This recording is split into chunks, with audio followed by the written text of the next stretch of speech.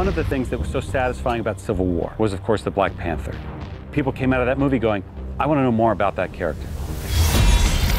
You want the wow factor, but it's not just stuff blowing up. It definitely is a character piece. Quello che succederà ora determinerà quello che succederà al resto del mondo. Stan Lee and Jack Kirby created Black Panther in the early 60s, and he's been a staple of Marvel Comics 50-plus years. He's an interesting character that is going to be such a different thing for the audience on the screen. I couldn't see the Black Panther living on a side street in New York. I love the idea of a superhero who lives in Africa. He has to look out for an entire nation. That's a responsibility that other superheroes don't commonly have. Even though he's the head of a tribe, he's a hell of a lot more than that. As his powers begin to unfold, that will be a lot of fun. Non fermarti. Io non mi fermo mai.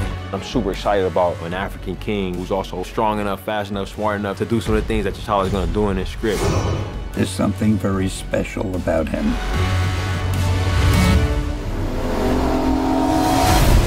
People can see a superhero in a different light, different worldview.